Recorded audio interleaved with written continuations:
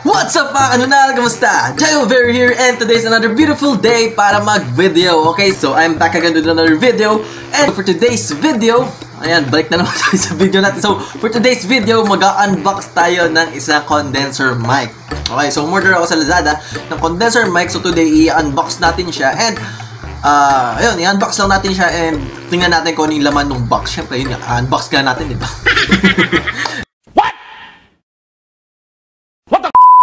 Anyway, so yun lang naman. So marami-raming nangyari ngayong araw. Kabonet ako ngayon kasi medyo malamig ang panahon ngayon at nag-uulan. So mag-ingat po kayo at may bagyo daw po na dumadaan ngayon. So without further ado, let's roll that intro. Okay, let's go!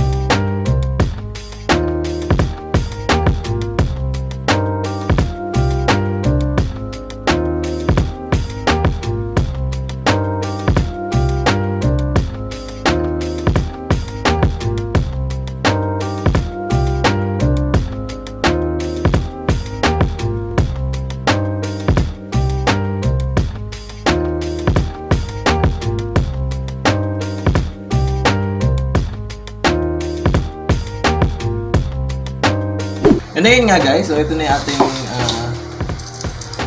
setup. Ikakabit lang natin siya para makita nyo yung buong tsura niya. So kung bubuuin nyo siya, so make sure lang. So ito yung buong arm niya. Tapos ito yung kanyang clamp. Ito yung sa table, yung kinaklamp sa table. Kapag binuo nyo siya is ayun, isang side, then sa isang side nyo ipapasok yung connection niya or yung clamp nung sa table, tapos hihigpitan nyo. So huwag nyo naman kasobrahan ng higpit at baka masira agad. So yung tamang higpit lang, tapos ikakabit nyo na siya dito sa table. Ayan, so ikabit natin siya kung paano natin siya gusto. Ayan, so ipwesto nyo siya kung paano nyo ipepwesto yan kapag kayo ay magre-record or kung sa mga online classes nyo guys. So madalas itong BM800 nga yung madalas na ginagamit sa ng mga teachers ngayon. So kasi sobrang usong-uso siya ngayon at maganda nga kasi magandang klase siya. Kaya ayan, so i-set up lang natin siya ng simple muna. Mamaya natin i-finalize kung ano yung talagang set up natin siya. Ayan. So kung mapapansin nyo guys, ito na yung buong setup niya and ito yung sa ano.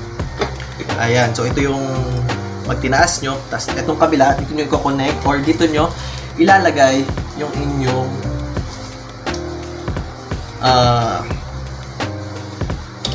microphone or yung inyong kung aling mang side ang gagamitin nyo para sa inyong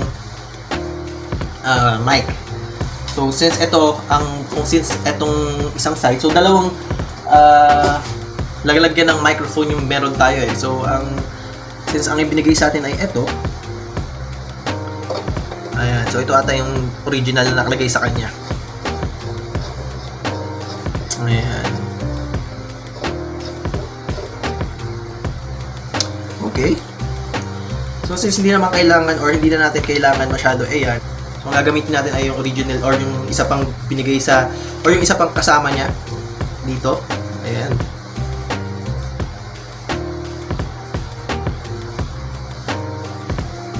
Itong microphone na ito. Ayan. Or yung holder na ito. Okay, so tanggalin muna natin to lahat. Tapos kabit na natin ito. Ayan.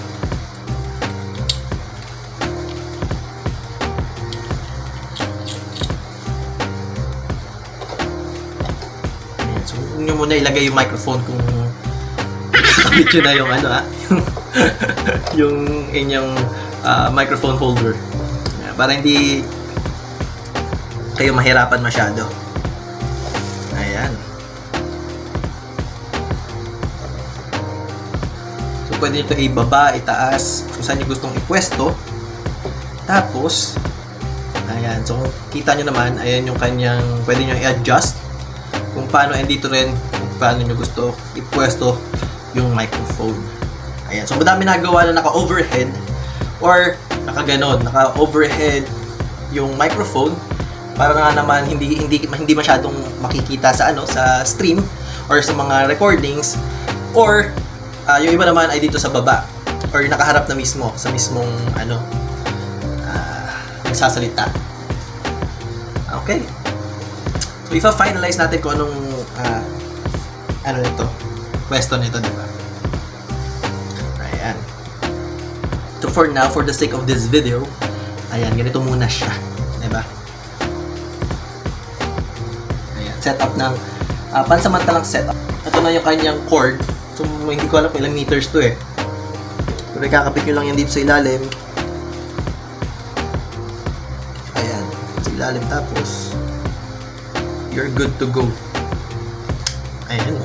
Pag narinig nyo yung click na yon, okay na yan. Tapos ikakabit nyo na lang to kung saan nyo man kailangan ikabit. Okay? So make sure nyo lang na itong pangalan nga ng BM800 ay nandun sa harapan nyo. Dahil ito po ay unidirectional lang. So dapat nakaharap sa inyo yung mic kasi dito lang papasok yung sound, walang papasok dito sa likod. Ayan. Okay. So yun lang muna. Diba? And ayun guys, so I hope nag-enjoy kayo sa video natin. So short video lang ito, nag-unbox lang tayo. And kung gusto nyo itong makita live, I stream every Monday, Wednesday, Friday. Links in the description down below. Kung gusto nyo makipag-chat, makipag-hangout lang sa akin, nandun lang ako every Monday, Wednesday, Friday night. So kung gusto nyo makita rin ako ng mga announcements ko, so check nyo na lang yung links sa baba. So ayan, so thank you guys for watching, and I'll see you guys next time. Goodbye!